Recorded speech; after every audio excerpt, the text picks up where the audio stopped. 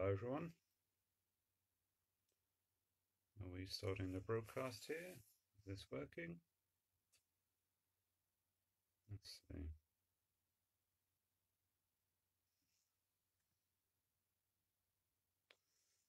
It's going through.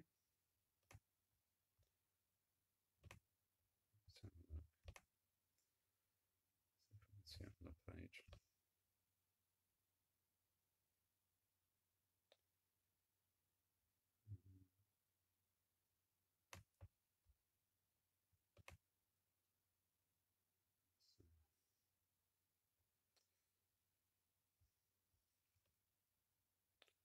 Oh, it looks like we're coming through. We'll just wait until a few people appear, and then we'll have a bit of a chat and see what's going on for people on this beautiful Monday morning. It's nice and bright. Don't know if people have had their morning walk already, or if you're going to do it later when it's a little bit brighter. But yeah, hopefully you are getting your daily walk in. It's really important. And to take care. What's going on? Okay, we are going through. That's fantastic. That's what we want to see. And good morning, Victoria. Hope you're getting your joy quotient for the day, making the most of things. And Jackie's in the house. Lovely. Just see if a few more people are popping in, and then we'll get started.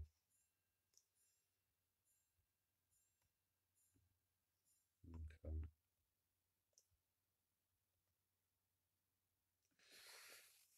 I'm afraid all this virus and working at home and things has finally got me connected to the internet and my phone. I feel like I'm married to my phone now, which, I always sort of laughed at other people that were using their phones all the time. Thought, well, I don't have to be like that, but here I am, attached to my phone. But there we go. That's all right. At least it means we can be connected to everyone, and that's what it's about at the moment, isn't it? I think we're still trying to work out what the sort of contact is going to be over the weekend. Hopefully, we can start, being more available at the weekend, perhaps for sort of wellbeing chats and such. That'd be really good, yeah, and just keep things together. And Marie's in. Marie's in. Nice to see you, Marie. Good stuff. Hopefully, we'll get back up Thundersley at some point. I think the idea is that some people are going to pop in and do some watering, just to keep everything green and not drying out. And but yeah, I'm really looking forward to getting back up Thundersley and Westcliff. And I haven't worked at Shoebury for ages, so any updates that come out about Shoebury and how the garden's looking, I'm really looking forward to that. That'd be good. And I haven't worked that much at Rochford, but I know the guys over there, and they're top chaps. It's really good, really good. Okay. Well, you may notice I am wearing my hat indoors. It's very cold in my study, which is at the front of the house, but I can see the sun coming out. It's starting to get nice and bright. See a few people going past on their bikes a little while ago. So that's good. People getting their exercise and their fresh air. In the background, you might notice my grumpy lion painting. Not sure if you'll be able to see with the light, but he's got this real good "don't mess with me" look. And sometimes when I'm not feeling that great, he reminds me to sort of be tough. But yeah, it's my angry lion painting. But yeah, I wanted to have a bit of a chat this morning about, I suppose, the art of conversation and talking. At the moment, it's really important to be able to communicate your thoughts and to encourage other people to be able to express themselves as well. So I'd like to talk about what we can call active listening. So we all, listen all the time. Um, but when we talk about active listening, it's something that's coming from talking therapies, and it's a way to sort of further a conversation, deepen a conversation, get to the truth of the matter with things. Um, and it's almost like playing roles. You could consider it as sort of like therapist and client, or sort of talker and listener. Um, so if you're listening, you're playing the role that you're going to be genuine and listen and try and help the person, and the person talking is going to play their role of trying to get help. And if you think, rather than just a casual conversation where you're throwing in all your needs and wants and all your stuff, if instead you play these two roles, um, it's specifically to help someone. Yeah. So it focuses things. And so I'd like to talk about being the role of the listener, um, listening to someone in the art of conversation. And there are lots of ways to show that you're with someone and really listening to someone and paying attention to someone. So, try and show interest if you're listening to someone. Um, Sort of observe their behaviour. Is their sort of tone their normal tone? Pattern of speech? Things like that. We pick up on a lot of social non-verbal cues um, in conversation, and you're probably more sensitive to that than you realise. So it'd be quite good to tune into that, sort of follow your instinct when you're talking to people. So I mean, the most important thing to do if you're going to be listening to someone and in this way of taking a role where you're concentrating on trying to help someone. Main thing would be to avoid interruption and distraction. So pop the phone down, put it on silent, turn the telly down, turn it off, um, turn the music off. Whatever is going to keep you present and listening and not distracted and concentrating on the words and what someone's not saying and what their body's telling you. Yeah. So that will help you keep with the person, sort of staying, as I say, sort of present and with them. So non-verbally, there's so many ways to show someone that you're listening, which, as I say, they'll pick up on either subconsciously or consciously. So good eye contact. Um, I'm coming from a talking therapies counselling background, and you want to give someone eye contact, but you don't want to be overbearing with your eye contact either. I don't lock eyes with someone for 50 minutes in a counselling session. You look up, you look away, you sort of focus on things, and sometimes that can focus my hearing, my listening. I can listen more for tone and speech patterns and maybe what's not being said, subtext. So that's an interesting thing. So have line of sight with your person. Don't have your back to them. Um, you know, there are lots of in non-verbal communication what you can call paraverbals. So that's you're nodding, sort of facing the person, facial expressions. Try not to look too horrified if someone's explaining something to you. And again, that's is putting your stuff to the side. So you're just really listening to the person and trying to empathise, trying to feel, oh, what must that be like for the person that's going through something, yeah. So noticing, and again, try and avoid sort of closed body language. I know that is the natural position for some people are sitting with their arms folded, but I think we can recognise sort of closed body language when we see it. So try and present with open body language. Try not to be overbearing and try not to be submissive. Again, you're playing this helper role, and if you think what people are like when they're helping you, they're paying attention to you, aren't they? Yeah. So it's when you're listening to someone, it's trying not to be too self-involved and trying to listen and be with the person.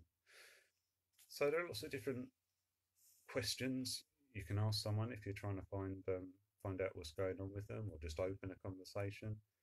And these can be open or closed questions. Um, open questions are just as it says, so people can ramble on, stream of consciousness what they want to say. Closed questions, you're locking someone down to a yes or no answer or a definitive answer about something. Yeah. So open questions: shall we talk? What are you up to? What do you think about that? Yeah. What's your thinking on that? And other closed questions like, what's your name? Where were you born? Do you cope well with change? Do you know where your medication's coming? Um, so if you're trying to get something specific out of someone, you can use these, closed questions. And similarly, if you want someone to go off a bit, you can use open questions.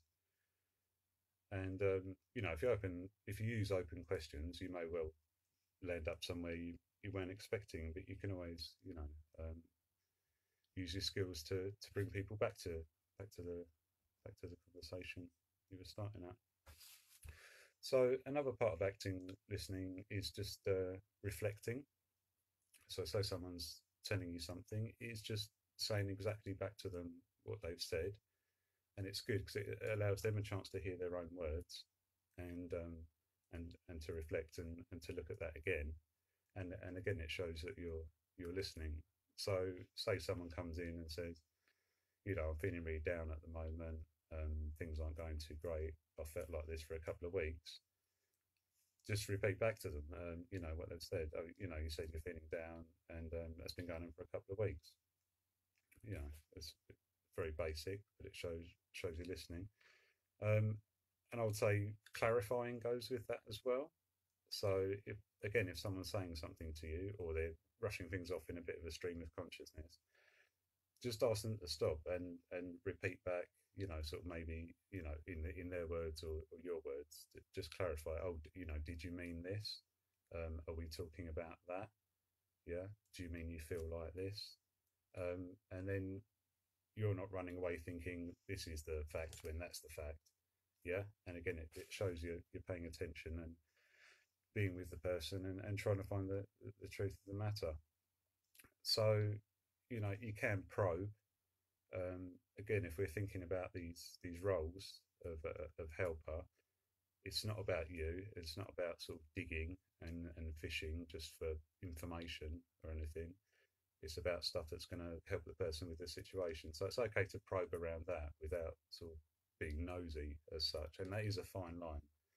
I do appreciate. But if you're concentrating on trying to find this truth in thought or feeling for someone, then it's not a bad thing, really. So again, we want to signal encouragement to people. People aren't always confident in expressing themselves and opening up. With the whole situation at the moment, it might be some people opening up for the first time. Either they've compartmentalised all their stresses and strains through their lives, or this is just something so different that they might need to talk about things. So we're using all our active listening skills, and to signal encouragement, it's just little things like go on, oh, and then, so, what happened then, anything else? It's keeping the conversation going as long as the other person wants to and need to. Yeah. And that's okay. And again, in this sort of helper role, we're looking at a time when a lot of people have volunteered to potentially be doing sort of listening support, wellbeing calls, check-ins with people. And some of these might be strangers or people that you're meeting online through support groups and things. And everyone's going to have their own experiences, personas, personalities, public, private lives and things, cultural differences. So avoid, your own prejudices and beliefs about people and things, especially if you're talking to new people or people from different cultural backgrounds, because you want the person talking who's expressing themselves, who's seeking help, you want them to be authentic. Yeah, because the more genuine and honest and free they can be, the more they're going to express themselves, and hopefully the more you can help them or refer to someone that can help them. So, if even if something's culturally alien or different, use your empathy, trying to feel what something's like for that person, and that'll increase understanding for the two of you, but particularly for the person that is looking for help. So you may be having a conversation with someone. Again, I'm framing this kind of in a therapeutic way. Um, you can break up a conversation almost into chapters or chunks. So you might cover a bit of a topic, and then just summarize for the person what you've been through, what you've gone through there, what you've discussed, what you've come to, what agreements have been made. Yeah. And if you do that for each chunk of the conversation, then you can bring it all together as a whole. Um, and if this is a conversation about sort of trying to find things that will help you, either practical or sort of emotional, things like that, it's good to almost sort of log your solutions of each sort of chapter or topic that you've covered, and then you've got data, you've got sort of evidence to go by, and things don't get just lost in a conversation. Mm. So again, if you're listening to someone, we can. It sounds like a lot, but it's not a lot as well. If we use our non-verbal communication and look at their non-verbal communication, you might ask someone, "Oh, how you doing?" And they say they're okay, but you can tell from the body language they're sort of really really far from okay. And you can use your insight and your listening skills to say, I hear that you're saying you're okay, but you don't seem okay. And then you can start having your conversation, using your reflecting, using your listening skills, and Socratic questioning. Just keep asking why, why, to everything, because quite often a deeper answer to any answer we're given to someone. If someone says, "How you doing?" you say, "Okay." Well, okay is very broad, isn't it? That can cover a huge spectrum of things. So that's quite interesting. So again, reflect, clarify to people, signal your engagement, signal encouragement, avoid, your prejudice and all your inner stuff, and then hopefully someone will feel like they're being listened to, and you will be listening to them, genuinely. And if you're using all these skills to focus yourself a bit, then again, it's putting our own stuff aside. So if you find yourself listening to people or to strangers or to family, or particularly to children, like I was saying with the open and closed questions, you can manage those quite well with children. You can give them a chance to express and open up and things, but you can ask things directly as well, which can be quite helpful, I would have thought. You are noticing that I'm wearing my hat.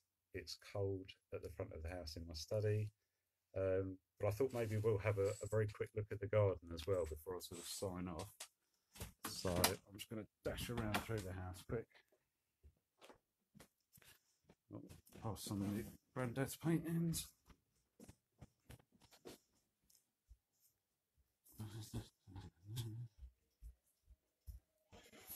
Bear with.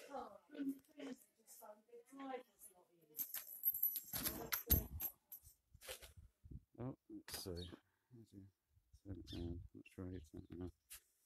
so, here's my little alpines and things. Still growing. Oh, probably move the ashtray out of the way. A bit grim. There's lots of birds in the holly tree. And the wood pigeons are probably going to come around in a mo. But yeah, there's a little bit of rustling in the leaves and the wings and a bit of tweeting going on. Looks like the weather's going to be a bit on and off. But yeah, pretty pleasant. Okay, you take care everyone now. I will speak to you soon. And enjoy the rest of the broadcast of the day. Take care now.